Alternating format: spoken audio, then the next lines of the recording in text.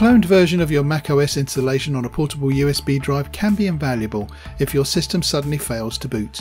It can give you troubleshooting options and even permit you to keep working with an identical copy of your files. While internal hard drives are the best way to create bootable copies of your system, a USB drive can also work. How to install macOS on a USB drive. If you want to use the Disk Utility app for this method, first right-click the USB drive in Disk Utility and click Erase. Format your USB drive as macOS Extended or Journaled and choose GUID Partition Map Scheme. When the process is complete, download macOS. Unless you have a specific reason to install an older version of macOS, and actually most of those have been deprecated since this article was first written, download the most recent installer from the App Store. Given the size of the macOS Big Sur, which is around 13 gigabytes, it may take a little while.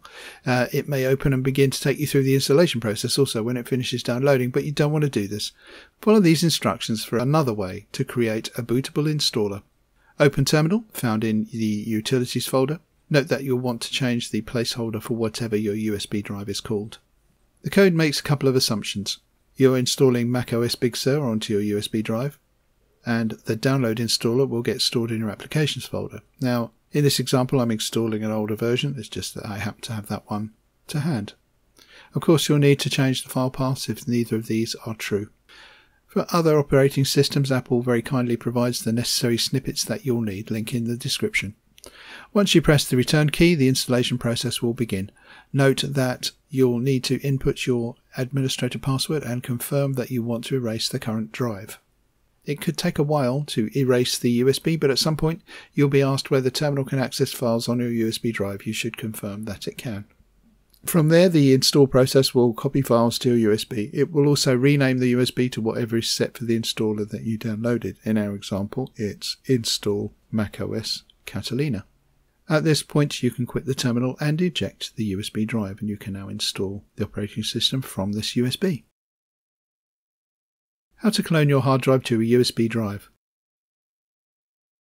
If you have a USB drive large enough to accommodate the data on your boot drive, in my case it's 512 gigabytes, you can create a direct clone of your boot drive. If you use the proper software, this disk will also be bootable.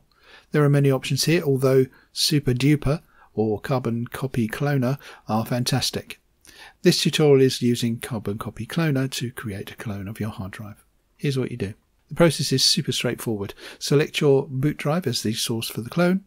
Set your USB drive as the target for the cloning operation.